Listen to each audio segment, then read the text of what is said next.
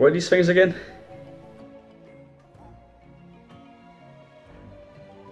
Yeah, hello. Hey, so when's the next video? The next what? Who is this? This is Krypt Krusher, right? Hello? Hello? Hey guys, Krypt Krusher here. Welcome back to the channel. Hey guys, Krypt Krusher here. Hey guys, Krypt Krusher here. Hey guys, Krypt Krusher here.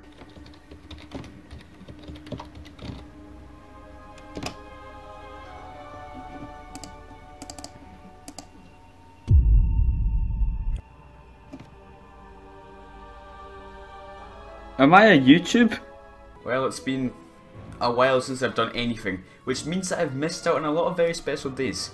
My birthday, Christmas, Cyber Monday, National Gazpacho Day, but worst of all, I missed out on the most important day of the entire year. In October, we shared the anniversary of our favourite Toys to Life game, Starlink Battle for Atlas. It really is bizarre to think that it's been 10 whole years since I first played Spyro's Adventure. I've had this for a decade, this for a decade, this for a decade. I haven't had this for a decade. Spyro's Adventure was the gateway drug that got me hooked on the series, and knowing that that was 10 years ago, I can feel the wrinkles developing on my face as we speak. While the series has been extremely content dry for a few years now, no one can deny that this is a very special occasion worth celebrating. So today, I'll be performing torture. So today we're doing the chopping vegetables while blindfolded challenge. Just kidding, what we're doing is much worse. One of my main complaints with Spyro's Adventure was the overall lack of difficulty. The only things that truly posed a threat were the boss fights. The undead one specifically. Like, that entire fight was just steroids. The later levels did bump up the difficulty, but by that point it was just too little too late. But Giants, being the superior sequel that it truly is, added a brand new feature. Difficulty options. Easy, medium and hard. The higher the difficulty, the stronger and bulkier the enemies become. But if you take on the challenge, you'll get given more XP and more gold. My preferred difficulty has always been hard mode. It's the perfect blend of a tough but also casual playthrough, which is pretty perfect I think. But once you beat the game on any of the difficulties, you unlock the ultimate challenge. Nightmare mode. Yeah, you already knew I was going to talk about that before you clicked on the video, so let's go. Let's cut to every game after Giants had a nightmare mode. It's become one of the staples of the series because it's actually pretty hard. So as a very special anniversary special, I'll be attempting to complete every single Skylanders game on nightmare mode. Wait, that means I won't even be playing Spyro's Adventure. Happy birthday.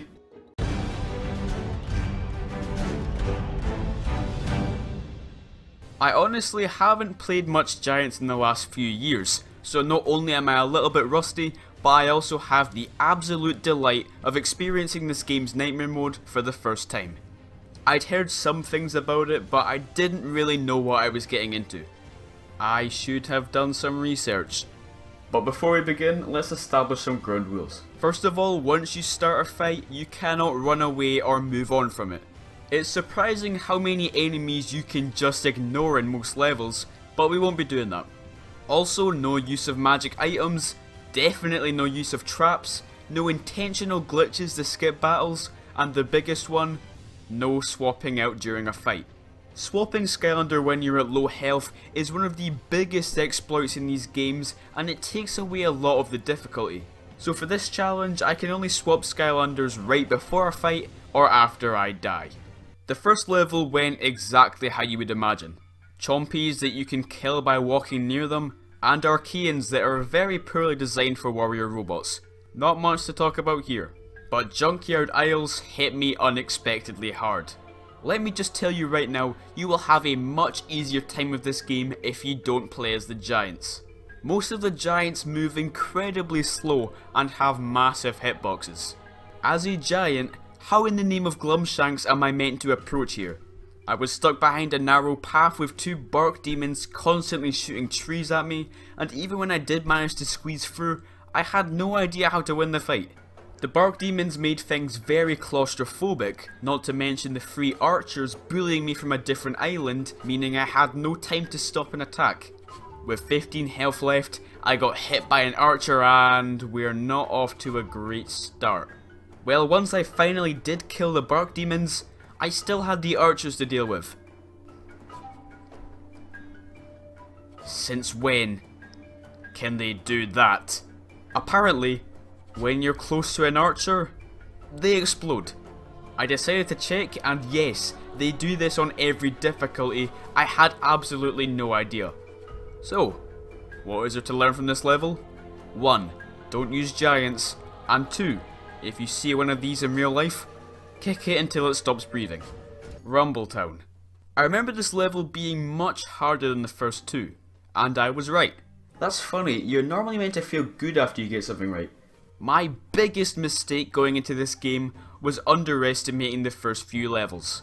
Even on Nightmare mode, I didn't expect them to be that difficult, so instead of using my higher level Skylanders, I wanted to play as my weaker ones to try and level them up. I am so bad at this game. 7 deaths. 7. In one level. Hello and welcome to Tips with Krypt, where we point out some pretty obvious information that could maybe save your life one day. Tip number 1, level up your Skylanders. Why didn't I do that? With Cutthroat Carnival, I finally started getting my act together. There was one very close moment when I had 20 health with 2 Goliath Joe chasing me, and actually, while we're on that topic, can we talk about the low health sound effect? As if things aren't stressful enough in a hard battle, a flashing red circle appears underneath you and an extreme droning noise starts playing over and over and over, and as you lose more health, it starts playing louder and faster. I love it and hate it at the same time. Luckily I managed to survive and get through the rest of the level without much hassle. I was scared about facing the Executioners, one of the standout enemies in the early game, but as long as you're using a fast character, they're really no problem. I didn't remember Glacier Gully being difficult. Dementia perhaps. Slippery floors, small spaces, and Cyclops that are invincible while spinning is never a good combination. And then I realised that the Executioners are 100 times harder in this level.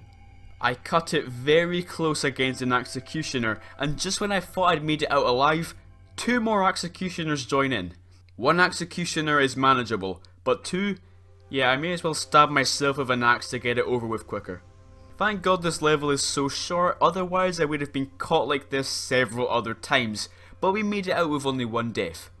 So over the course of the first 5 levels, we've died 10 times. Right about now you're probably wondering why I didn't just restart the playthrough. It's not like anyone would have known. Good question. Well, let's waste no more time and get into the secret vault of secrets. I always remember this level for introducing the shield juggernaut, enough to keep a grown man up at night, but more on them later. The Concretron sections on Nightmare mode aren't any more difficult, so we can just leave them out. The rest of the level does not mess around though. We have a new version of the Archean Jouster, which now has a shield up when it's not attacking, but most importantly, when it does attack, it leaves a stupid shockwave on the ground. And these guys are even worse paired up with the Bark Demon. When they're both combined, the attacks are quite difficult to dodge. And we haven't even gotten onto the Shield Juggernaut yet. To beat them, you're gonna want to play as a fast character that can circle around them, but still dodge in case it's able to catch you. And even then, I still died. I just suck at this game. Do not use a giant. They can only just outspeed the laser, so one wrong move and they're dead. This level was another shameful display all around. Another 6 deaths added to the total. Willikin Village had some decent challenge with the Grenade Generals and Mace Majors, but the only death I suffered was at the hands of the Chompy Mage. This boss has 2 different phases that it constantly swaps between. You have his Chompy mode where he runs around and sends out Chompies. If you swap dimension, you can turn these normal Chompies into Infuego Chompies, which deal damage to the Chompy Mage if he inhales them. And then you have his normal form where he shoots tons of bullets at you. Red ones that damage you, and blue ones that heal you. This phase is mind-numbingly easy, since you can just change dimension to change the colour of the bullets. But the Chompy phase actually caught me off guard. He's big and he runs around, but I'd never actually been hit by him in this phase. Well, just to let you know, it hurts. We bet the level with 1 death. Troll Home Security steps up the difficulty with its enemies, but compared to the start of the game, I'm dying a lot less. I must be getting good. This level brings in a bunch of enemies that you need to be careful with, like the D-Riveters, Inhuman Shields, and the Chompy Bots. And then we see the return of the Grenade Generals. Remember them from last level? Didn't really do anything? Well, they are back with an unhealthy vengeance. I cannot describe in words how annoying Grenade Generals are. The grenades deal massive damage, have pretty big hitboxes, and roll around the floor, making it really hard to dodge sometimes. Actually, I described it pretty well. And the grassy section of this level is filled with hills and bumps. The speed that this grenade got from rolling down the slope is just terrifying, and I don't know if this was a deliberate mechanic or not. Despite how evil this level is, I only died once. Chaos's castle was going well, until the grassy section. What is it with the grass? You've got the spinning Cyclops, which are silently some of the most annoying enemies in the game, Mace Majors, Troll Stompers, and can we welcome back the Grenade General? So good to see you again. I'm joking. My first death was from... This game is not perfect, and I really mean it. Some of these deaths really fell out of my hands, and I wasn't expecting that from Giants. Well, once we got into the castle, I just died and died. It was horrible. And guess who did the killing? This guy. Again.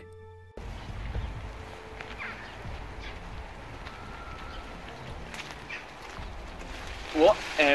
No. So, I just came here for the nice weather. You know, it's lovely weather this time of year. No, I haven't quit, right? Okay, so I actually only had a couple of deaths so far, so it's actually getting a bit boring. It's way too easy, so I'm just gonna hang out here for a while, take a break, you know, because it's just so boring. So I'm getting bored. You know, it's not even that bad. Anyways, here comes Drill X's big rig. Anyways, here comes aerial attack. This level is literally just fighting. Even the parts without enemies can kill you. The first part of the level takes place on the Dread Yacht, which isn't exactly big. As a hub world, I think its size is perfect. As fighting grounds, not quite. And on the ghost ship, the pressure just continues to crush me.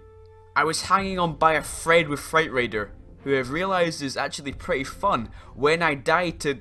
Come on!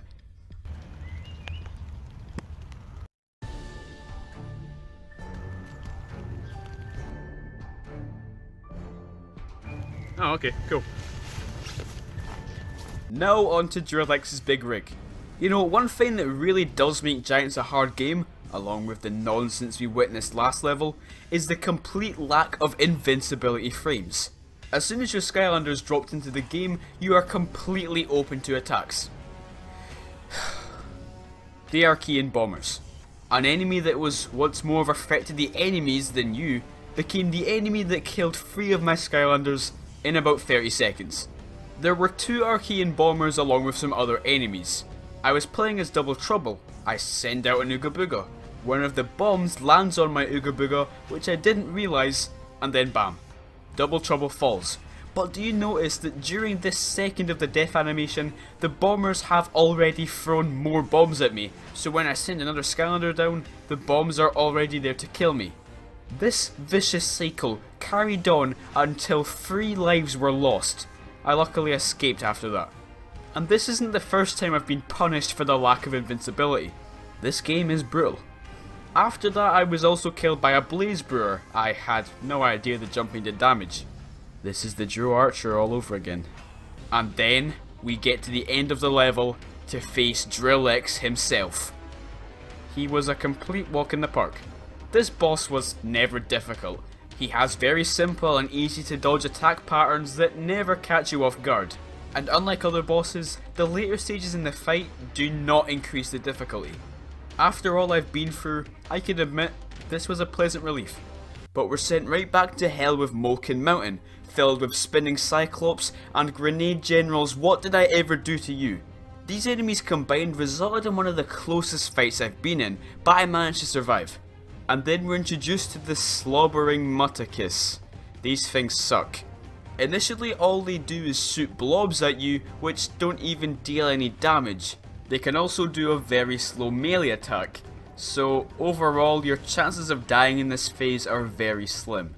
But when you deal enough damage to them, they become much faster and do a devastating swipe attack that never seems to actually hit. This enemy got the middle finger from Toys to Bob. The hitbox on it is tiny. There were so many instances where I totally should have been hit, but absolutely nothing happened. So this enemy is actually really not much of a problem. They at least still have the element of speed, which did catch me off guard and killed me, but that only happened once. Look at me acting all cocky, dissing the slobbering Mutticus. I died 4 times in this level. I also died to a bunch of spinning Cyclops, as a giant might I add, another time to a stupid grenade, and once from the Shadow Duke at the end of the arena. And now we move on to the Oracle. The main idea of this level is that you're given multiple paths to take, and this definitely does add some strategy to the level, especially on Nightmare mode. The most important decision for me was whether to be small with giant enemies or huge with tiny enemies. My mind immediately went to the second path. I mean, if the enemies are way smaller, then surely they'll have less health and do less damage. Now that's what I call a regrettable assumption. And also, since the enemies are tiny, tons of them can fit into a small space like right here, and I am a massive target in comparison. This must be how the giants feel every day of their life. Suffice to say, this was a huge mistake. I haven't played the other path, but I already know that was the better option. I died 3 times in this section, and I'm gonna be honest, this part is pretty unfair. Definitely take the other path, unless you love D Rivers. I mean, I don't blame you. Look at that face. And now we've reached the last chunk of giants. These final 3 levels are filled with brutally tough fights, and of course we have that final boss at the end. Let's see how badly we failed this thing. Auto Gyro Adventure is probably the easiest of these levels, but don't get any ideas, it's still dreadful. At the start of the level we meet the genuinely scary Archean Duelist, one of the many problems we'll have to deal with for these final levels. This enemy has all of the ingredients for one evil ham and cheese roll, assuming the ham and cheese are evil. It has a standard lunge attack which is quite easy to avoid, but then it also has a swinging attack which I was not prepared for. And look at the size of its sword. No matter how far away you are, you can never truly be safe from its wicked hitboxes. And as the level progresses, they start shoving more and more of these duelists in your face, and they also put other enemies in the mix as well, like shield juggernauts. Luckily, at this point in the game, I knew that I would only survive if I used my highest level Skylanders, which meant that I pretty much had a handle on everything until the end of the level, which just goes insane with the enemies. Shield juggernauts, duelists, blaze brewers, crystal golems, there's just too much going on. So I died 5 times in this final section of the level, and also I died once at the start, so if I did the maths, that's too many deaths. And if you think it's going to get any easier down the line, then you would be dead wrong. But not as dead as Funkback after getting shot and eaten by zombies. Take me out to dinner first, am I right? The Lost City of Arceus is definitely the hardest of the 3 levels. Mainly because 95% of it is dealing with insanely difficult enemies, and the other 5% is getting crushed to death by a barrel that is literally impossible to dodge unless your character is fast enough. Fun. So yeah, the enemies in this level are disgustingly strong. First up you have the Trog Wanderers, which you fight at the start of the level and never again. The more damage you do to one, the smaller it becomes, until it implodes on itself or something. But the annoying thing is, if you stop attacking it, it very quickly regains its health and returns to normal size. And just to make it worse, they attack in a large group, meaning it's much more difficult to focus on targeting one of them. And making things a whole lot worse is the Archean Sniper. This is another one of those enemies that's not scary on their own, but is terrifying when mixed with others. They hide under their stupid Archean manhole covers and literally snipe you with rifles. Okay, that's actually pretty cool, but they're still super dangerous, so make sure not to forget about them. Ah, would you look at that? The Archean duelists are back, which can only lead to more pain and suffering, so thanks, Bob. There's also the Trogmanders and Trogpinchers, but they are literally nothing in comparison to the Archeans. I surprisingly only died 3 times in this level, but trust me, I was pushed to my limits. And with that, we reach the final level, bringing order to chaos. There aren't any new enemies in this level, but to make up for that, they brought back the Archean Jousters. Not the interesting new mechanic I was hoping for, but at least the level keeps that spicy difficulty. Right as we get into the level, we have a shield juggernaut and 2 snipers to deal with. Attacking the snipers is really dodgy, because they're only vulnerable just before they shoot you, so you need to time it out well or you will literally be shot dead. And another problem with the snipers is that you only get 1 hit on them at a time. This kinda sucks since the majority of the Skylanders tend to deal damage over time rather than doing 1 powerful hit. Oh, and just like that we are dead. I suppose the Jousters returning was more of a big deal than I made it out to be, because I forgot how broken their shockwaves are. And then I also died because Bob thought it would be a good idea to put a shield juggernaut in an area that has walls. And distracted by all this commotion, I forgot about the biggest menace of all. The stairs. Well, the duelists helped too, but still.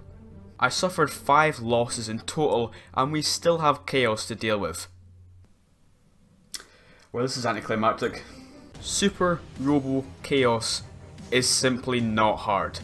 The first part is quite literally walking in a straight line for 2 minutes, and when the actual fight begins there just isn't much going on.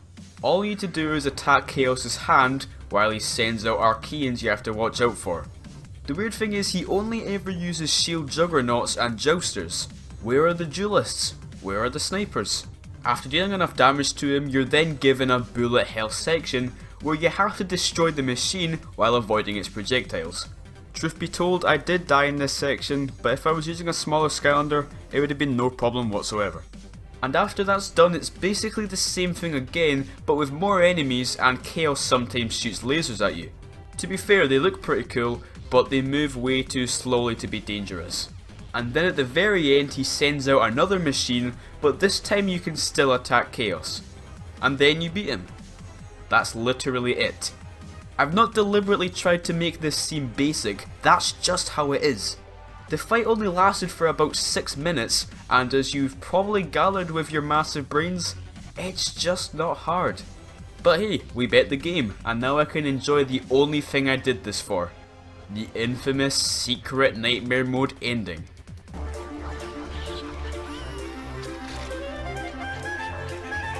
It's all worth it. And with that we conclude Giants on Nightmare Mode.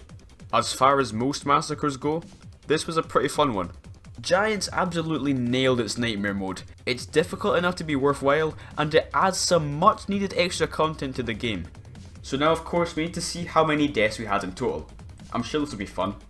Okay, so we have 2 deaths in Junkyard Isles, 7 deaths in Rumbletown, 1 in Glacier Gully, 6 in the Vault of Secrets, 1 in Willikin Village, 1 in Trollholm Security, 5 in Chaos's Castle, 3 deaths in Aerial Attack, 4 deaths in Drillex's Big Rig, 4 in Mulkin Mountain, 3 in the Oracle, 6 in Autogyro Adventure, 3 in the Lost City of Arcus, and 6 deaths in the final level. 39 deaths in the span of 16 levels. Could have gone worse, I guess. Well, that was a wild ride. How many games do we have left? 4. With all that done, we move on to Swap Force. I've played a lot of this game, but bizarrely this is also my first time playing through Nightmare Mode. Rest assured I have much more experience with this game, so hopefully I won't embarrass myself any more than I already have. Anyone who's played this game knows that you can get creative with your kills. With the new mechanic of some attacks knocking your enemies over or flinging them into the air, and of course being able to jump, you have more skills in your arsenal than ever before. Now, does this make it easier than Giants? Yes. But how much easier? Let's find out. Level 1 was no trouble, I know, big shocker, and Cascade Glade wasn't much harder, mainly because the Gobble Pods did all the work for me. With my experience, I knew how powerful the Greeble Blunderbuss was, despite being a level 2 enemy, so I played extra careful around them. But even with them in mind, level 2 was a breeze. What time is it? Oh, yeah, level 3. The obligatory difficulty spike. It's not a huge spike, but it's definitely noticeable. In this level, we're introduced to the Grumble Bums. What is that name? Anyways, they're basically just stronger versions of the Greebles, so they're still pretty easy to dodge. And the life spell punks are a mild annoyance at best. The only enemy that poses a fraction of a threat is the Grumble Bum Rock Shooter. But even then, you have to mess up quite a few times before they can actually kill you. You also have the evilized Bog Hog fight, which could have been difficult if there were other enemies involved. The only other thing to mention is the raft sections. I knew that if I was going to die in this level, it would be from the mines. I was able to make it through without being hit, which is great since I wasn't even sure if I'd survive one mine. Moving on to Rampart Ruins, we're reintroduced to the Archaeans, and they are much tougher than the previous enemies. You have the Rip Rotors, which are really good at closing you into a space and can deal some big damage too. There's the Slam Shocks that have shields up when they're not attacking. They also shoot electricity when they slam on the ground, which I kept on forgetting about. And then you also have the Archaean Knuckle Dusters, but we'll talk about them later. By taking my time and playing carefully, I got through some really tough battles, but it was only a matter of time before I slipped up, and sadly, Grim Creeper was our first victim. But other than that, we got through fine. And now it's time for our very first boss, Evil Glumshanks. There really wasn't much they could have done to make this fight harder, it's a very simple one. To begin with, you just need to lure him into the spikes with nothing else to deal with, but later on he starts sending out missiles which can get in your way. Things only really start to ramp up when the Knuckle Dusters are sent in. These guys do way too much damage, and with Grim Creeper having one of the lowest HP stats in the game, I made it my absolute priority to get rid of them first. Evil Glumshanks progressively sends out more missiles and more Knuckle Dusters, but if you manage to stay clear of them, you should get through without much hassle. Iron Jaw Gulch was smooth sailing. It introduces the Fire Gear Golem, which could definitely cause problems down the line, but that's all there is to say. Motleyville has another difficulty spike. I mean, what do you expect? It has two bosses. Evil Eyes Whiskers is the first one, and it's incredibly boring. To begin with, it only has one attack, which is very easy to jump over. Don't watch that. And then for some reason I was also hit here, which meant that I was on the verge of death on the easiest part of the level. Okay, well since it's on topic now, I need to talk about this game's low health sound effect and how much it sucks. I've made it pretty clear that when it comes to the Giant's low health sound effect, I love how terrifying it is. But this one just doesn't work. It's more of a high pitched sound this time, and it gets rid of so much of the tension the other one had. Unforgivable. I managed to get through the rest of the fight without being hit, but for some reason the gods hated Slobbertooth that day because he gets killed in the most unfair way later on. There was an Archaean Slam Shock and some Greeble Heavers that I was naturally cautious of, so I decided to go inside to grab a stick of dynamite to kill them, but when I come back out, I instantly die. About halfway through the level, we reach a segment that I had been dreading from the start. The rail grinding. This is without a doubt the biggest killer in Motleyville. It's crammed with mines, and not only can they kill you in about 2 hits, but they also move, which is really hard to keep track of. And not all of them move, which led to me assuming the mine would go to the right, but I crashed straight into it instead. And this battle here was pretty intense. You have the Slam Shock, Greeble Heavers, the Cactus, Knuckle Duster. Wait, the Cactus? Yeah, somebody should probably update the wiki. These things are evil. If it weren't for the stupid Cactus, I would have dodged the Knuckle Duster and would probably still have the Ape Man himself by my side. The deaths thankfully end here. The second Evilized Whisker fight is a piece of cake, and Baron Von Shellshock wasn't too bad either. Twisty Tunnels brings in the Krypt Krusher and the Boom Boss, 2 enemies that are obnoxiously strong. The Krypt Krusher leaves an area of fire after attacking, sort of like the Archaean Jouster but with smaller hitboxes. Thank God. And the Boom Boss shoots 2 explosive barrels at you, and just look at this.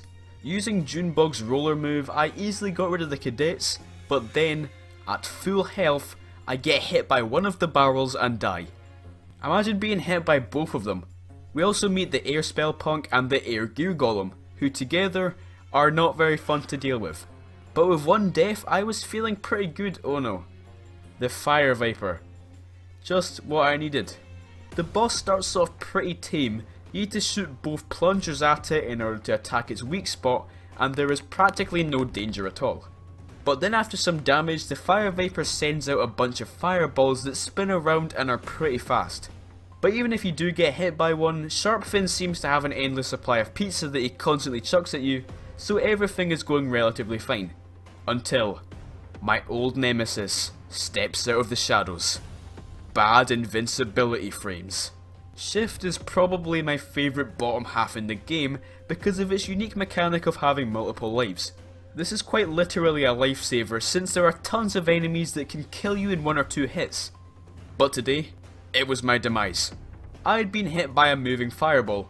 Luckily I was using shift, but as you can see there is a little animation that plays when the mechanic is activated, and dead. There is literally nothing I could have done here. Anyway, you're then eaten by the Viper, and as you fall down its body, you have to watch out for the fire geysers, which you are given absolutely no time to react to. But after that, there's only 3 Fire Gear Golems standing between you and victory. I decided to just run past them and hopefully destroy the crystal before they caught up, but with the crystal practically having no health left, they got to me, and I had nowhere to run. I bet the boss and finished the level with 3 deaths total. Moving on to the last bunch of levels, we have Boney Islands. I didn't think I would have struggled with this level as much as I did, but here we are. At the beginning I was killed by a Fire Gear Golem that was hiding behind the cargo, which caught me by surprise, and I was dead before I even realised what was going on. But the new enemies in this level, like the Spear Cyclops and Cyclops Gazer Mage, were not difficult at all, so no deaths from them. But the ice. The frozen water. That's what killed me. And the sad part is, we're only halfway through the deaths. At 2 different parts of the level, we have a turret section. And we died once in both of them. Think of any turret section in any of the games. Think of how much it annoyed you. Think of how much of an inconvenience it was in your life. Well, this turret section is the turret section to end all turret sections. What is even happening here? The only word I can think of for this is irritating. I don't even really want to get into why I died in these sections, I just want to move on with my life. Using its dirty tactics, this level now has the current record in Swap Force of 4 deaths. But we bounced back from Boney Islands with 0 deaths in the Winter Keep. I really was expecting more challenge here. We only have 3 more levels in the game, so a part of me wants it to get harder, and another part really doesn't. One thing I noticed immediately in Frostfest Mountains is how claustrophobic it is. The majority of the level is narrow pathways, and even in some of the combat areas where you're given some extra space, it still feels incredibly tight. But with the help of some of my best Skylanders, I prevailed, and it was time to face one of the scariest bosses in the series, Mesmerelda. I really love this boss fight. The whole idea is that we have to survive each of her performances, and only after that can we attack her. And each stage brings up the difficulty by a ton. It starts off with just the puppets to avoid, which move in straight lines that are marked out before they move. The puppets are the only danger to begin with, and you're given a lot of time to get out of their way, so the first stage isn't too demanding. Stage 2 has the puppets flying at you at different times, which makes it a bit harder to keep track of. Mesmerelda also drops snowman bombs every now and then, which puts some multitasking into the mix. Stage 3 starts overlapping the puppets, giving you less time and space to avoid them, and the snowman bombs appear much more frequently. And then stage 4 is where the battle really gets ramped up with the spinning dancers. As you can see, there's a lot going on, and on Nightmare mode it only takes a couple of slip-ups to die. However, the boss has a weakness. Despite everything that's thrown at you, there's a blind spot in the bottom corner. The snowmen can still get to you, but you can activate them by shooting them, so as long as you can stop the snowmen, you are completely safe from the puppets, the spinning dancers, and any sort of damage at all. Because of this, I was able to beat Mesmerelda with 0 deaths. Now, I know it's not exactly the most dignified way to beat it. Phantasm Forest is very long and filled with some terrifying enemies. We have the Missile Mauler, Can you guess what he does? My guess is mauling. He shoots a missile. Congratulations if you got that one at home. But the twist is that after dodging it once, it changes direction and targets you again. Once again, my prior experience with this enemy came in clutch. I wasn't taking any chances against them because I know how evil they truly are. But then after taking care of the missile maulers, I somehow died to the Krypt Krusher even though I'm miles away from the attack. And then later on I made the dumb mistake of being right in front of a missile mauler just before it shot. Hello, Tips with Krypt, back for some more blatantly obvious advice. In the majority of fights, you are far safer using a long range Skylander. Preferably your character should have a strong melee move for when an enemy is vulnerable, but also a long range move for when you have to play more carefully. Thanks for listening. Standing before you is one of the most hated enemies in this game. Yep, just let the PTSD consume you. It fires out 12 bolts at max speed and just being hit by one of them does 217 damage. Getting hit by every bolt would do 2,604 damage. Here is what will happen to you if you make a mistake in this level. Instant obliteration. Like the shield juggernauts, there is some benefit to doing the circle tactic, but when there's other enemies interrupting you, it's hard not to have a hard time. I came crawling out of the level with what life I had left with 3 deaths. After that, it was now time for Chaos's Fortress. If you're looking for a tough final level, this fits the bill. The level has a whole army of new enemies, including one that has 3 different attacks and a teleporting move. We also have the magic spell punks, which have a really cool ability, albeit kind of annoying at times.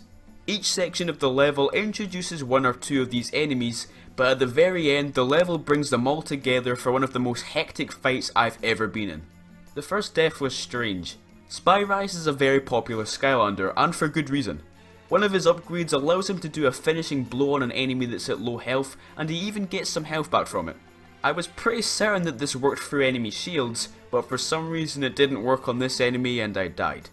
And the next death was also pretty strange. In the final area there are goo balls being fired at you, just to make it that little bit harder. As you can see here, the goo balls go through the enemies, yet in this specific moment the goo ball decides to stop and kill me. The third death was pretty stupid, I have no excuse. And the fourth and final one was another dumb mistake. But getting past that, we are now up against Chaos's mum. I like the idea of her, but her boss fight can barely even be called a boss fight because it's just fighting the evil eyes enemies seen throughout the game. It did get pretty close in the first round. Lucky for us, each part of the fight is in a different room split up by long corridors. Do you see any enemies? No? Well then our no swapping out rule doesn't apply here and we can obliterate the rest of the boss with Spy Shift. Ah, I love exploitations, but we're not done yet. One final, massive, kind of purple looking guy stood in our way and I was very nervous. Super Evil Chaos isn't my favourite Chaos fight, but it's a good one, and I know I won't be let off as easy as I was in Giants. The first part is attacking his massive feet. Well, it's not very difficult, so now we go into his mouth. This is a weird fight. This section is filled with gear golems. I don't like gear golems. It's all manageable until Chaos creates one of the most horrible combos in history. You have the air gear golem, which takes up a ton of space and pulls you into its attack, and then you have the tech gear golem, which can kill any Skylander with one of its attacks. Within 5 seconds, I was already at very low health. I knew I wasn't going to survive, but luckily I was using shift. I'm beginning to question your value. I had already lost my MVP and I'd barely left a scratch on the gear golems. And then, it happened. With a little bit of synchronization, the gear golems pull off their special combo move. The tech one starts firing at me and the air one pulls me in so that I can't dodge the bullets. I can't even be mad. That was beautiful, guys. Good job. One more Skylander was lost and then we finally got rid of them. The next part was pretty easy and the final stretch just requires some patience, but it's still pretty tense regardless. And then with some button mashing we fly into Chaos's big forehead and the battle is won. In hindsight, I can admit that Swap Force is easier than Giants, but not by a massive degree. Some of the enemies in this game are on the same level of terror as the ones in Giants. Overall, this game's Nightmare mode is very fun and made me remember how much I love Swap Force. You even get Flynn's volcano hat as a reward for beating Nightmare mode, which is a very nice touch. and the death count. Here we go. 1 in Rampart Ruins, 3 in Motleyville, 3 in Twisty Tunnels, 4 in Boney Islands, 3 deaths in Phantasm Forest, 4 deaths in Chaos's Fortress, and 3 deaths against Super Evil Chaos, adding up to a total of 21 deaths. Alright, you know what? That's 2 games done. That's enough. That's enough torture for one video, okay? I'm finished. I'm gonna play some Viva Pinata. No. No. No. No. No. No. No. God, no. It's our best option. Throw everything you've seen so far out the window, because Trap Team Nightmare mode takes the difficulty to a whole new level. When the game's hard mode has most people failing, you know the Nightmare mode is going to be a treat, and for better or worse, this game is indeed very, very hard. When it comes to the mechanics of the game, there isn't a whole lot to mention. You can now attack mid-jump, which you couldn't do in Swap Force, which was slightly annoying. This allows you to dodge and deal damage at the same time, and this is a massive help in those moments when you're not given any time to stop an attack. Oh yeah, this game's also a broken mess. Nobody has played Trap Team, especially on the PS4, without noticing a few things. Now, going by my rules, I can't use any intentional glitches, but if I were to stumble upon a random one that, I don't know, warped me to the credits, well, I wouldn't be complaining, let's say that much. Level 1 actually came out of nowhere with the difficulty. The Chompies are actually pretty tough to defeat, and in this game they can kill you in a couple of hits. Okay, I was lying. Level 1 was easy and boring. Sorry for trying to make it more exciting, jeez. Level 2 was also pretty uneventful.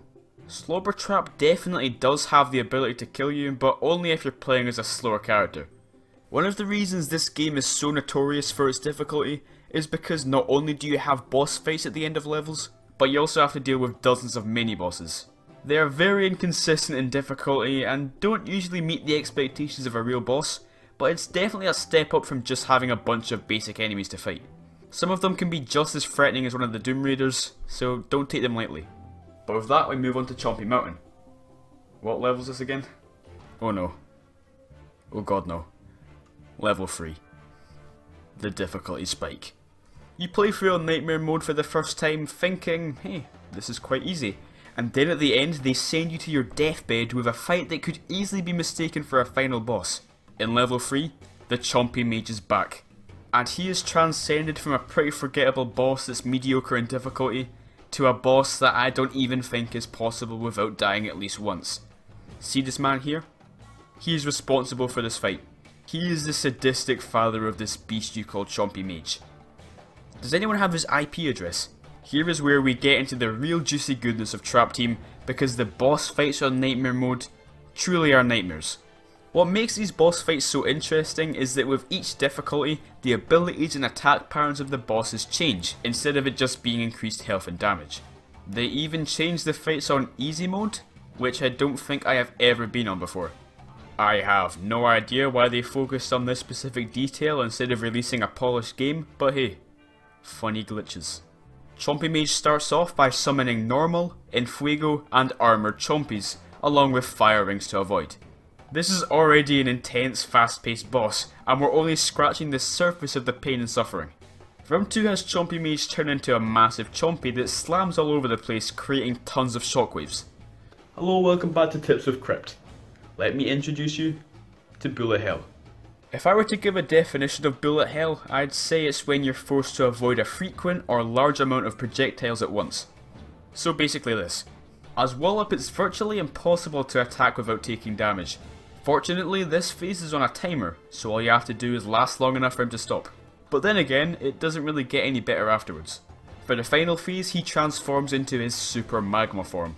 He begins this phase by doing ground slams that send out shockwaves and sometimes send out chompies as well. Since he stands in place, it's much easier to attack. It's still not exactly easy, but I'll take it. I was unbelievably close to finishing the boss with Wallop, but I simply couldn't keep up with the shenanigans. I was still pretty pleased to make it out with one death. First Doom Raider down. I only had one concern moving into Phoenix Sanctuary, and that was the Shred Knot. Not because it's a really hard fight or anything, no. For some reason, this specific area is a hotspot for glitches and bugs. It could be anything, but something weird always happens during this fight, and that's what usually leads to my demise. And who would have guessed? Something weird happened. This isn't the flashiest glitch ever. You might not even notice anything at first glance, but when the Shrednut walks over this platform, it starts sprinting out of nowhere. I actually had to check to see if this was something that Shrednut was supposed to do, because looking closely, it actually looks like a proper animation. But no, it's just a really strange bug. And just when I thought I'd escaped with one death, the Shrednut comes back to get one last kill in. We got through the rest of the level without any more deaths. Chef Zeppelin is similar to Chompy Mountain, since when it comes to difficulty, both of the levels are really only known for the boss fights. You've got Bombshell to deal with, but there's not much to talk about there. So let's skip all of the turrets and sky stones and get to the interesting stuff. Chef, Pepper, Jack. This fight isn't as hard as Chompy Mage, but you'll still be lucky to win without dying. To begin with, the chef throws out pepper bombs that explode into pools of fire. After this he does a charge attack, which is your main opportunity to sink some damage into him. After a little bit of that, we have something that they just couldn't resist including. A bullet hell section. Lasers start moving all around the place and gradually speed up until you get something stupid like this happening. But surviving that marks phase 2. At the start of the fight we only had 3 bombs to worry about, but now we have 9. He chucks 5 peppers close around him and then another 4 that are further away. And the lava stays there for so long that it overlaps with newer pepper bombs, sometimes covering more than half of the arena.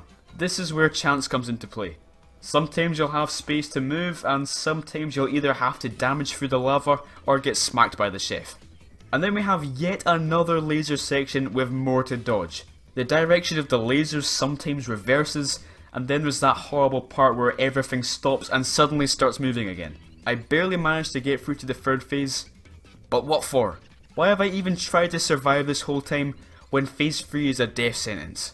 He now throws out not 3, not 9, not even 15, but 19 peppers. You might have some small gaps here and there, but only if you're lucky. Look at this. This looks like some sort of hacked impossible version of the game, but it's not. All I could do was sit there and watch him charge into me. The last chunk of the fight isn't actually that bad though. He sends out stakes that you have to land on because the floor is covered in lasers. At the very end he stops sending out stakes to land on, which forces you to avoid the lasers, but it's not as tough as it seems. 2nd Doom Raider down, and only with 1 death. Not much to talk about when it comes to Rainfish Riviera. Brawlrus is as unbelievably annoying as usual, but not annoying enough to kill me. Monster Marsh is a very scary level, and not just because of the eyes and mud and grass and other scary things. It's also because this level introduces one of the most obnoxious enemies in the entire game. The Snozzlers. Does hearing that ring a bell? Probably not, because most people swore a vow to never speak its cursed name. They fly up in the sky and shoot balls made up of who knows what at you. The main problem with the Snozzlers is that you have to wait for them to stop attacking before you get a chance to kill them. This isn't the first enemy to behave like this. There were a good chunk of Swap Force ones that had the same idea, so what makes the Snozzlers so bad?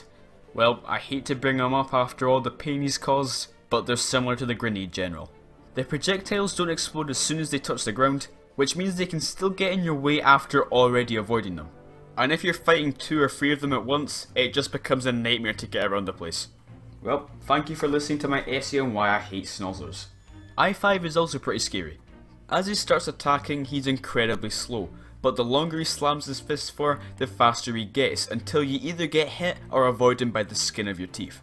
The arena at the end has Snozzlers, I-5s, the whole shebang, so I only just survived that. But guess what?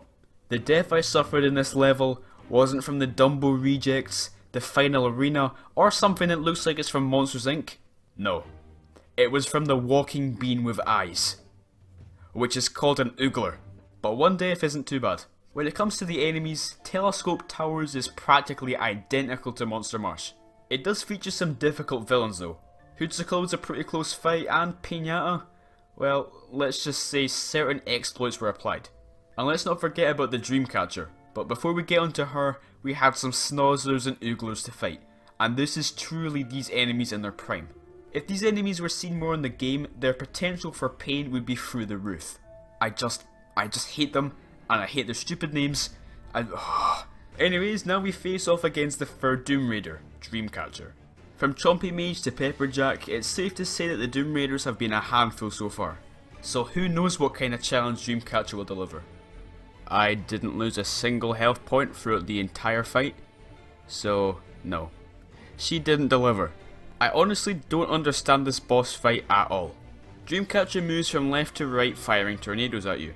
She sometimes has a protective force field around her, and the only way to break that is by destroying the floating beds.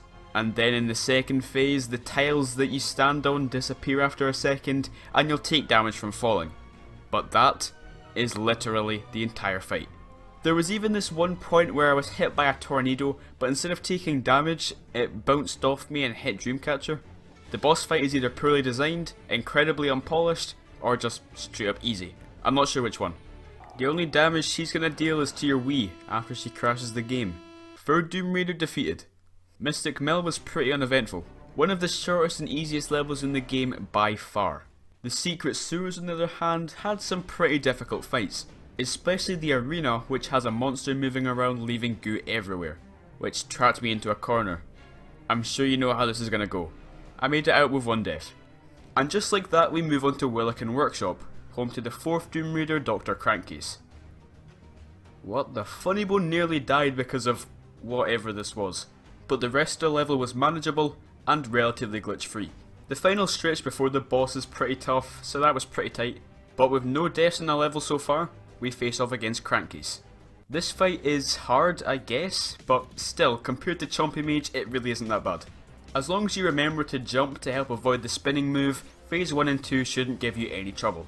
In the third phase he creates this wooden monster. I assume it hits pretty hard, but it's too slow to even come close to hitting anything sadly. Poor guy.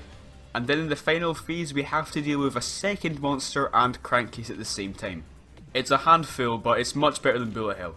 The final phase also replaces half of the floor with a conveyor belt moving towards a massive crusher. Luckily you can easily lure Crankcase and the monster into the crusher, which deals tons of damage. Hey buddy, you alright there? Let's just put him out of his misery. Even though we were pretty close to dying by the end, I still think this fight is overhyped. Fourth Doom Raider down. Apart from getting punched by a bird, Time Town went smoothly, which means we have arrived at one of the most terrifying levels in the game. The future of Skylanders is known for one thing and one thing only. Snuckles X9. Okay, Wolfgang 2. But before we even get to the second last Doom Raider, we have an army of Blastertrons to get through. Blastertrons have shields at the front protecting them from any damage, meaning you have to attack them from behind. But it's not like they just let you do that. Most of the time they'll just turn around before you can even manage to attack, or just fly away. And let's not forget what the first 7 letters of its name implies. It blasts you. It's just an incredibly annoying enemy to kill without getting seriously hurt in the process. And if you're not playing as a character with some sort of dash move, then you will literally die of old age before landing a single hit. The fight just before Wolfgang is the biggest roadblock. You have to fight 2 Blastertrons at once. I died. Enough said. Fortunately, the entirety of Wolfgang's fight is in an undead zone, giving me the perfect opportunity to switch into Krypt King. It's weird that I haven't already mentioned it, but on Nightmare mode you should 100% be taking advantage of the elemental zones. If you don't have any good Skylanders for that element, it's not the end of the world, but it really does make a difference and has possibly saved a couple of lives at some points. Anyways, time for the big bad wolf. On hard mode, the first phase isn't anything special. He does a knee slide that creates musical notes, and these fly at you whenever Wolfgang does his basic attack. After that he jumps up and slams into the ground, which is your main opening for damage. Normally the notes would disappear before the ground slam, but on Nightmare mode they only go away just before the next knee slide, which sends in more notes anyway. This makes it slightly harder to attack him when he's stuck, since now you have to avoid the notes as well, but this is the only noticeable difference between the 2 difficulties. Oh yeah, and it also doesn't make it that much harder. In phase 2 you're stuck in the second dimension. He has the same attack pattern, but it's much more difficult to avoid him now, since he's constantly in your face. The music notes are also much more annoying in this phase, mainly because of how they line up when Wolfgang does his slam attack. Unless you time it very well, you're gonna get hit by something. Phase 2 is definitely a step up from the first one, but because of Krypt King's healing ability, I got onto stage 3 with full health. Well, I cannot say I'm surprised at this point. We have a bullet hell section, but this one is actually really fun. If you don't have a lot of experience with this fight, then you'll get on much better with the lasers as a smaller Skylander. But I've been through this part so many times that using one of the tallest characters in the game didn't even make much of a difference. You might be thinking that so far this is going way too smoothly, and compared to the final phase, you are absolutely right. Imagine taking the second part of the fight and putting it together with the laser section. Oh wait, you don't have to imagine, because it's literally what I'm having to deal with right now. My memory of this final part was just a blur of lasers and musical notes, but looking back at the footage, yeah, it's still a blur of lasers and musical notes. Even with the healing, I was hanging on by a thread. There are certain parts that just seem impossible to avoid no matter who you're playing as. But alas, we finished off Wolfgang with our favourite king still in one piece. Relatively speaking. Beating Nightmare Wolfgang without dying is certainly an achievement, but we don't have time to celebrate just yet. For a level all about fighting, Operation Troll Rocket Steel was pretty uneventful, apart from the threat pack fight at the end, but let's move on. Sky Highlands is a scary level with very scary birds. Even just the first couple of fights were intense, and by the time I reached Tycoon Crow, I was practically already dead. The final set of enemies was the most heart-pounding, butt-clenching, sweat-inducing fight I've had so far. The amount of satisfaction I got from leveling up and getting my health back, it can't be measured. Tycoon Crow himself was a bit of an anticlimax. Most of the one-on-one villains don't tend to be much of a problem. Most of them. Golden Desert is up next, and I'll be honest, the only thing this level has ever had going for it is the difficulty. Near the start of the level I got jumped by the Bone Chompy, and don't let his looks deceive you, this is actually a pretty tough villain. But as the master of trap team that I truly am, I knew that if you get him to pounce at the right spot, then he straight up disappears into the void. So I dodged the chompy shaped bullet there. I'd say that the most difficult part of the level is this part inside the temple. You have some very bulky and hard hitting enemies like grave clobbers and shield skeletons. I wonder why no one remembers their name. I felt claustrophobic, helpless, and most importantly, wondering why the hell the bombs didn't deal any damage to the grave clobbers. We managed to make it to the arena fight though, which gives us a ton of lovely space to run around. Apart from the transformed barrel, are you kidding me, that refused to throw bombs my way to blow up the pillars, the arena was pretty simple and Grave Clobber went down insanely fast with gear shift. So that means it's time for the lair of the Golden Queen. Oh boy. This level starts off feeling pretty much the same as Golden Desert, until one of the most horrific enemies reveals itself. The scrapped undead villain, Eyeball Dragon. This thing is a sadistic monster. Clearly still a bit salty from the villain rejection. It sends out tons of eyeballs which drop down at you. After they've all dropped, they explode one by one into little projectiles that go in 4 directions. You literally cannot stop moving when this enemy is around. Even after the attack is done, it isn't long before the next one and you'll be running for your life again. As long as all your concentration goes towards the Eyeball Dragon, you should be fine. You should be fine. I'm not exactly sure if this death was my fault or some sort of wacky hitbox. Either way, Shortcut is dead and there's no point crying about it. But after dealing with bad juju, nothing was stopping us from reaching the leader of the Doom Raiders and quite possibly the hardest one, Golden Queen. Cue the music. To start with, all you have to do is watch out for the shockwaves. But there isn't much point in me talking about this start since I literally bet phase 1 in 20 seconds. In the second phase, she alternates between her shockwaves and her royal turrets. These things send out a long row of blades that fly at you in a straight line.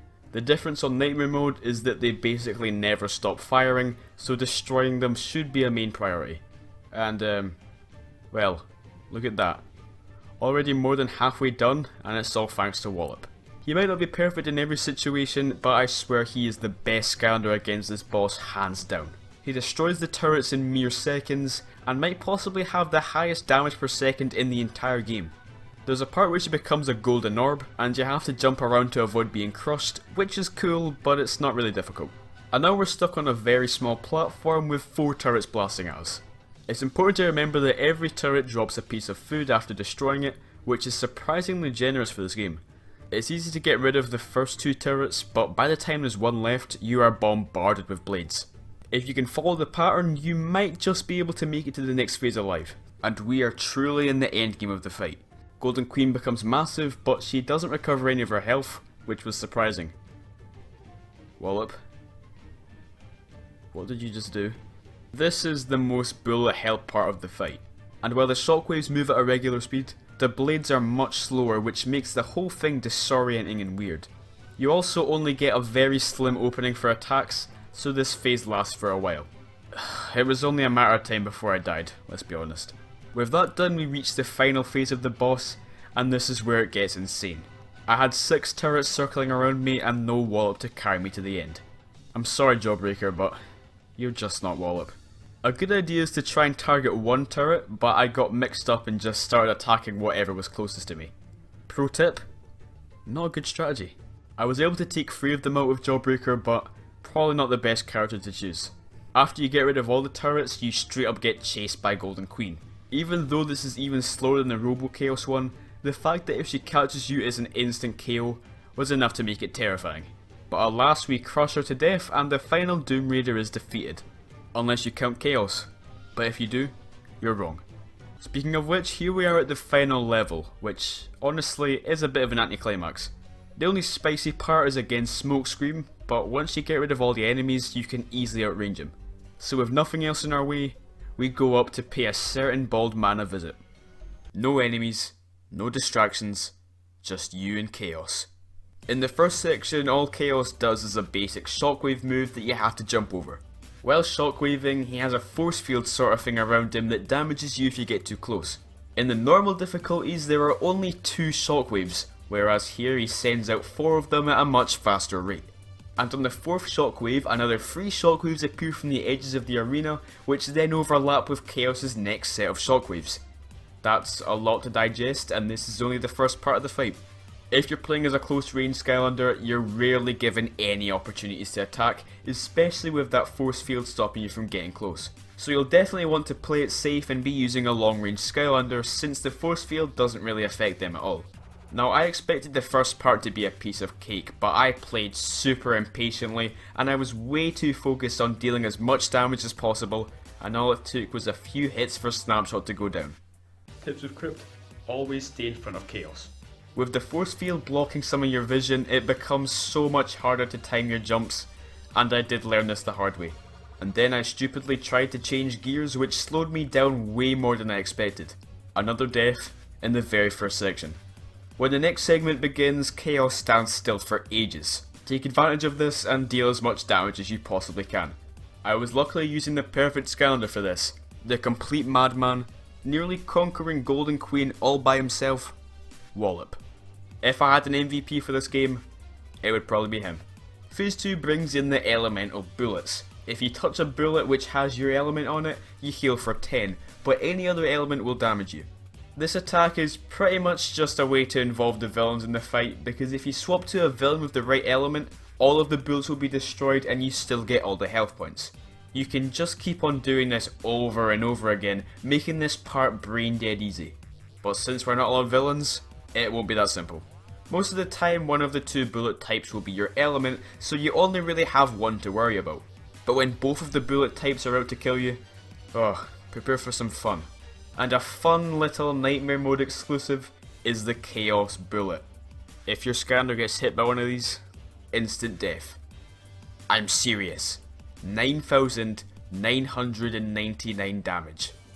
Probably best to avoid these. He still throws out his shockwave move, and he can even use it at the same time as the bullets. This can really test your platforming skills, but overall this section is still easier than the first one.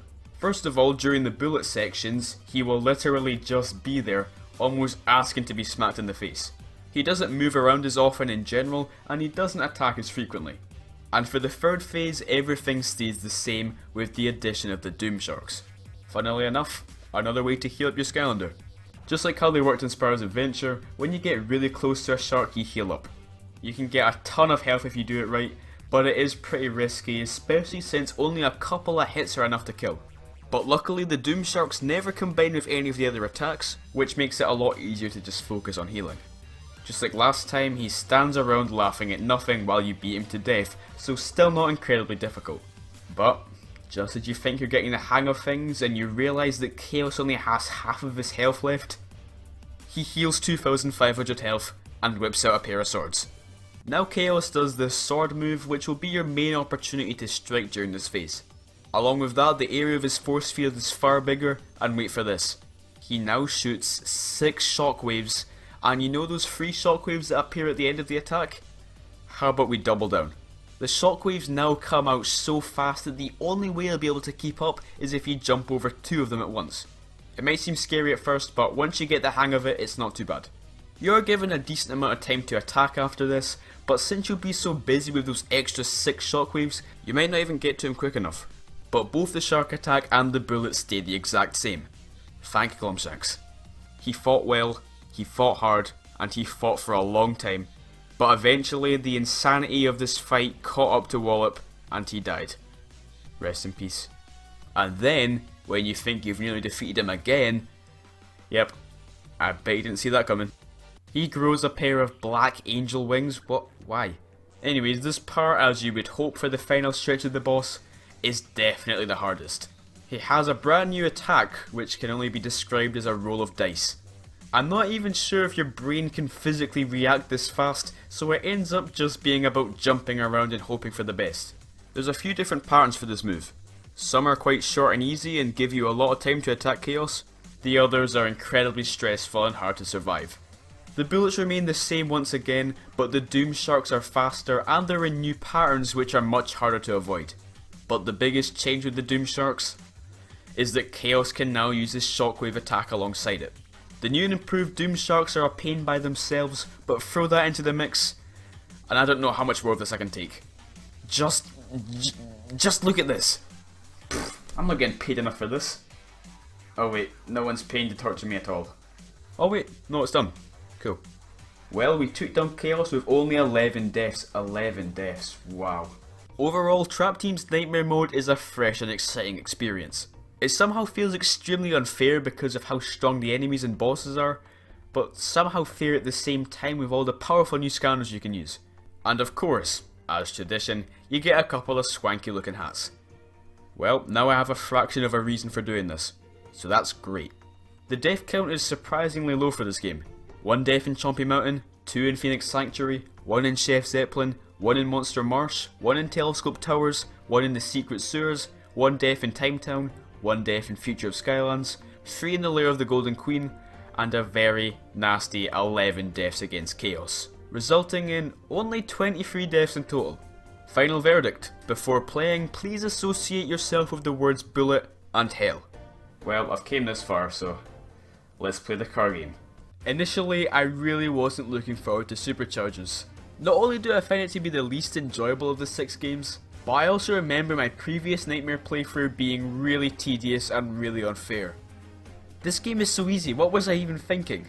The game does seem intimidating at first, since you have 2 completely different gameplay styles to not suck at, but because of this, the combat outside of a vehicle feels like a bit of an afterthought, and it shows with how well I did in this playthrough. Let's do that cool thing where we transition. The first level is a cakewalk, so is the second, but the third, Cloud Kingdom, is where we meet Lord Stratosphere, our first vehicle boss. This is where a lot of the game's difficulty comes from, because you simply aren't as good in a car compared to moving freely and having tons of different ways to fight. And despite this fight being incredibly basic with only 3 different attacks, I was still able to die after being smacked with a floating electric ball, we'll go with that. Besides the 1 death though, it's been pretty smooth sailing. Heh. We're avoiding all of the sea and sky sections, I thought I'd let you know that. And then literally in the next level, we have to deal with Count Moneybone, another vehicle boss. This level's difficulty is spiced up a tiny bit, but I've still got it under control for now. And I didn't actually find Moneybone all that difficult this time round, even though last time I died like 5 times. It's just incredibly tedious, but you'll get there in the end. Just be extra careful of this purple charge attack. Obviously you're meant to go through the portal to avoid it, but just really make sure you get through in time. It deals a little bit of damage. Oh yeah, I forgot to mention, Tips with Krypt, welcome back. Don't even attempt this game on Nightmare Mode unless you have either the Shark Tank or the Shield Striker. I swear to Glumshanks, the game is straight up impossible without using one of these vehicles. Case in point, the stupid chompy cars. These things are very fast, and unless you're already moving away from them before they lunge in for a bite, they're also very hard to dodge. Unlike the bone chompy, they latch onto you, which is extra annoying. The only way I could deal with them is by constantly using the Shield Striker's shield or burying underground with the shark tank. Only because of this was I able to beat the boss with no deaths, so it ended up that Moneybone wasn't even the real threat here. How lame. Next we have Battle Brawl Island, and this level is basically just an arena fight. I do not remember this game's normal combat being so freaking easy, but we bet all of the mini bosses and Spell Slamser without breaking a sweat. Spellpunk Library is one of the more difficult levels. Being stuck in 2D makes it much trickier to avoid attacks, especially from the fire and water spellpunks, my god. But alas, we made it through with no deaths. Barely. Gladfly Glades is up, and wow, we are already halfway through the game with only one death. That is honestly pretty incredible. I mean, do you remember how I performed in Rumbletown? Makes me sick to my stomach. Anyways, this is the first level without a vehicle boss that has hard vehicle sections. There's a lot of enemies and a massive foot trying to crush you, whoops. Sadly another death is added to our total, but I made it through the rest of the level with only a few close moments. Cluck's HQ is another level devoid of any challenge. Instead, it brings us pain mentally with the worst boss in the game. And then we had Monstrous Isles, which has 3 different boss fights all outside of a vehicle. This is really refreshing, and I respect it for that. I didn't die to any of them, but that's not to say they were easy. I did die, however, to the road. I was in what I thought was a normal vehicle section until the ground started erupting. These fissions along the road do a ton of damage, and there I was thinking it was just a cosmetic effect. The nerve of vicarious visions. Speaking of dying, Ridepocalypse Demo Derby is like Battle Brawl Island, but it's only vehicle combat. How fun.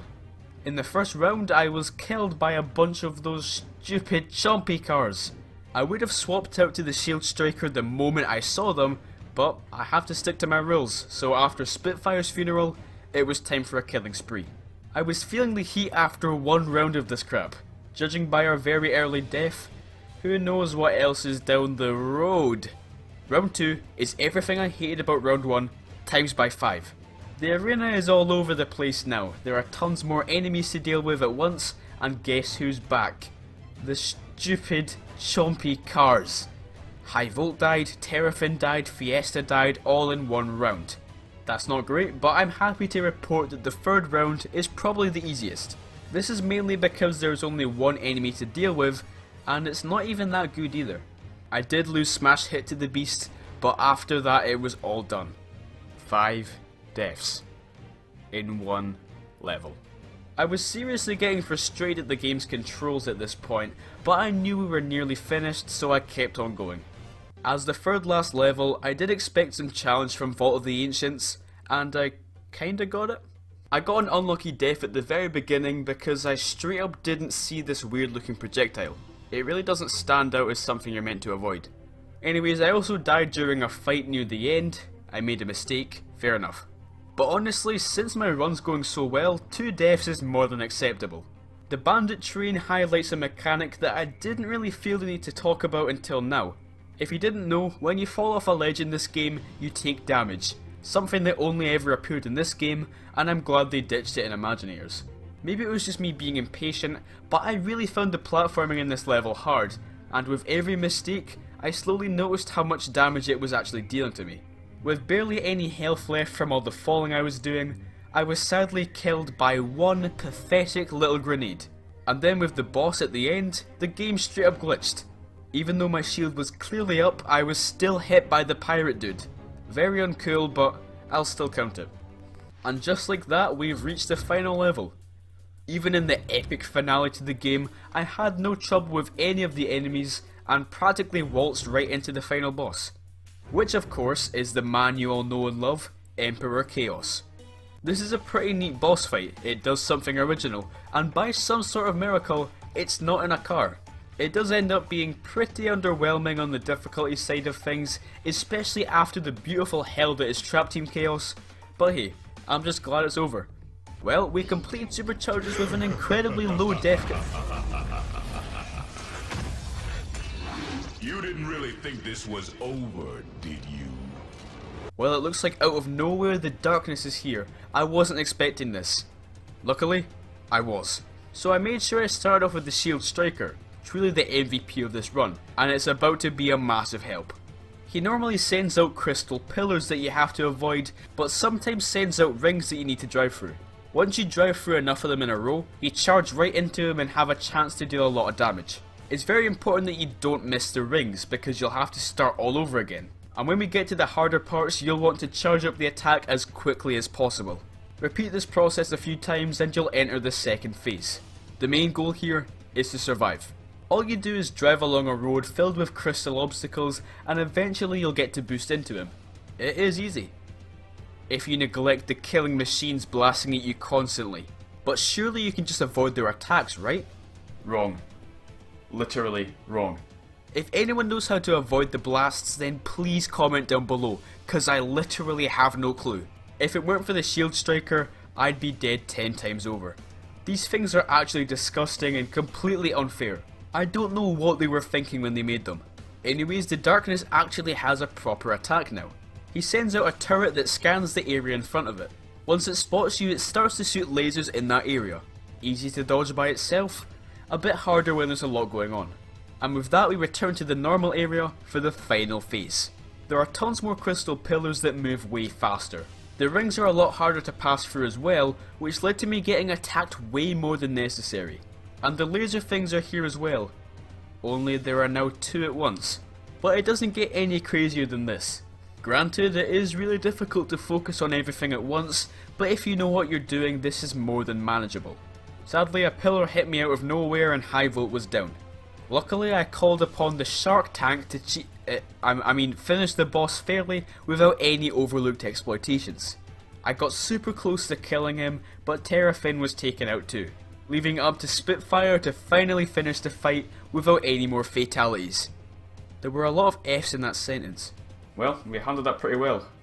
The entire game actually. Apart from one specific level that I just can't put my finger on. There were so many things I didn't even talk about that could seriously affect how well you do, like the vehicle upgrades, supercharged combos and the perks you get for ranking up. But you don't really need any of this, because the game isn't all that challenging.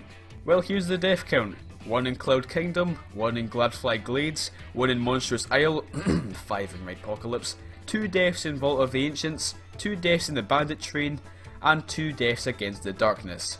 14 deaths is something that I'm pretty proud of. Don't take that out of context, please. Final verdict of Superchargers? God, please have the Shield Striker. I actually beg of you, please. After playing through it a couple of years ago, I was sure that Imaginators was the easiest game on Nightmare Mode, but after Superchargers I don't think that's even possible. Well, it would certainly be the easiest game if you used the Imaginators. Depending on how many senses you have in your collection, these bad boys can reach up to level 64. But without any senses, they can only reach up to level 15. But even at that level, as long as they have good enough weapons and gear, they will still be stronger than the majority of the senses. In fact, the main reason this is one of the easier games is because of how good the senses and Imaginators are in comparison to the enemies. A little bit more of a buff to the enemies, and this would have been a very solid Nightmare Mode. So to make things less easy for myself, first of all I will not be playing as any Imaginators, and I will also be attempting every Battle Gong challenge.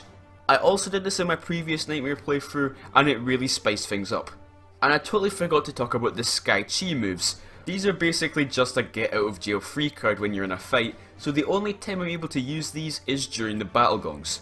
I mean, come on, I shouldn't even be doing them anyway, so why not? I spent the first couple of levels playing as the few senses that I hadn't already maxed out. This game's pretty generous with its XP, so it didn't take long for them to get to a decent level. The first level was easy. This should be no surprise to you by now, so let's move on. Mushroom River was also a walk in the park. It did get a little bit scary at the Battle Gong, but I made it through. And then, level 3 happened. What is it with level 3 in these games? Where did I first die in Trap Team? Level 3. Where did I first die in Superchargers? Level 3. Notice any sort of pattern? And so of course, I met my inevitable doom in Scholarville to the Bazooka Doomlander. Luckily the second boss, the evil sea monster, is very simple.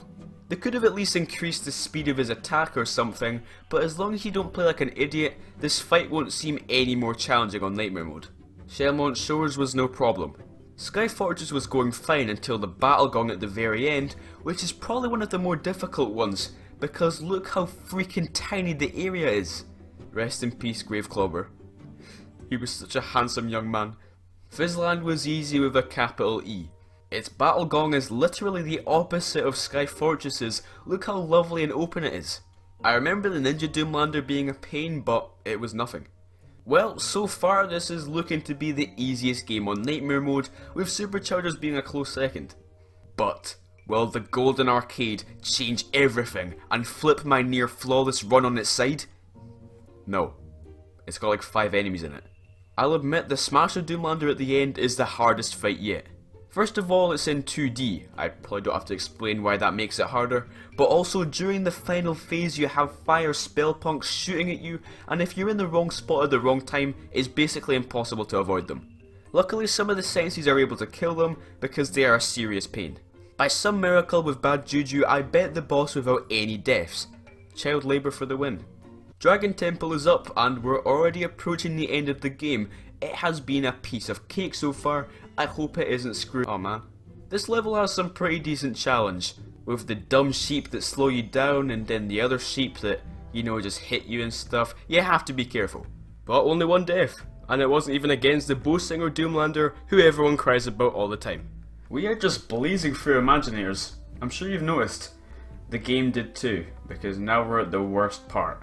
The awful, dumb, filler content cake park quests. These are pretty simple challenges. There are some in the arena, some in the battleship, and even some are like mini levels, and sadly, this is where we lost a very handsome young man.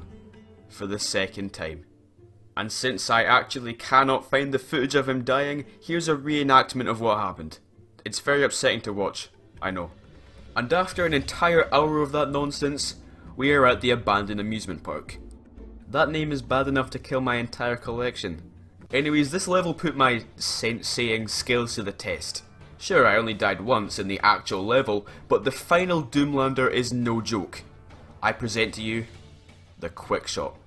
If it weren't for my previous experience with this boss, my senses would be dropping like flies. The boss is fine to start with, but in its second phase, he sometimes shoots out this red projectile that bounces all over the place, and there is no indication of where it's going next. Sure, it does spice up the fight, but it's more frustrating than challenging. He put up a good fight, but Pit Boss was down. And then when we get to the final part, he starts shooting 2 of them at the same time. I totally forgot he did that, and it was a nasty surprise. But by some inexplicable force of God, I finished the fight with 9 health and only 2 deaths for the whole level. Now onto the Lair of Chaos. I've heard that name somewhere before. This level has some pretty tough enemies, and they're all Chaoses. You have a basic punching one, a shockwave one, a basic projectile one, and a projectile lobbing one. Types of enemies that we're certainly familiar with. Oh yeah, and you have these jetvac robot things to help you, but they really don't make any difference, especially since they're up against Nightmare Mode enemies, and they die after like 2 hits. Kinda forgot they were even there, to be honest. The level as a whole is kinda hard. I mean, I did die as Mysticat halfway through, but the true main event of the level is the battle gong. You thought I was going to say chaos, but not really. Despite the chaos clones sounding easy to deal with on paper, they are extremely bulky, and when tons of the different types are attacking you at the same time, it's pretty hard to focus. Why do I keep doing this to you? I was able to beat it on my second attempt, but it was rough. Well, here we are, at the end. Let's wrap this up. Chaos, do your ridiculous anime transformation. Yep, there we go. This version of Chaos might look pretty chad, but believe me, it's probably the most underwhelming final boss ever. Something that's great about the Chaos fights is that they all bring something unique to the table, but Super Chaos literally has 0 new attacks or abilities, unless you count sending in Doomlanders, which, let's face it, you aren't. And you can just ignore the Doomlanders too, they just disappear after a couple attacks anyway.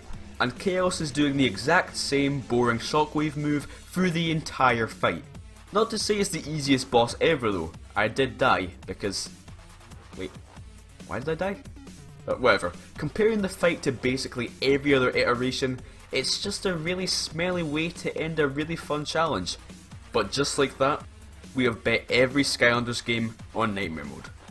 Well, Imaginators did end up being the easiest game, only because of the stupid chompy cars, but my therapist said I should avoid talking about them. And the death count is 1 death in Scholarville, 1 death in the Sky Fortress, 1 in Dragon Temple, 1 in the Cake Park Quest, 2 in the amusement park, and 3 deaths in a Lair of Chaos. 9 deaths. Well, I think I deserve a glass of delicious cranberry juice for that. That number.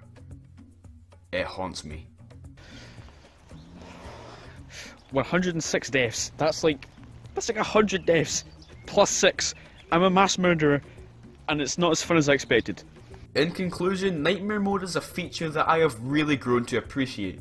Even though it's really just the same levels and enemies and bosses with stat changes, there is a lot of value in a Nightmare Mode playthrough and a lot of fun to be had as well. And then you have Trap Team, which actually puts a lot of effort into changing up the boss fights, which is really cool. And if you think Skylanders is a game for kids, ask a 7-year-old to beat this without dying. Well, I am actually pretty hidden here, so I suppose I could just lie low for a while, let this whole serial killer hype die down. So hopefully I'll see you soon. Hopefully. And don't tell anyone I was here.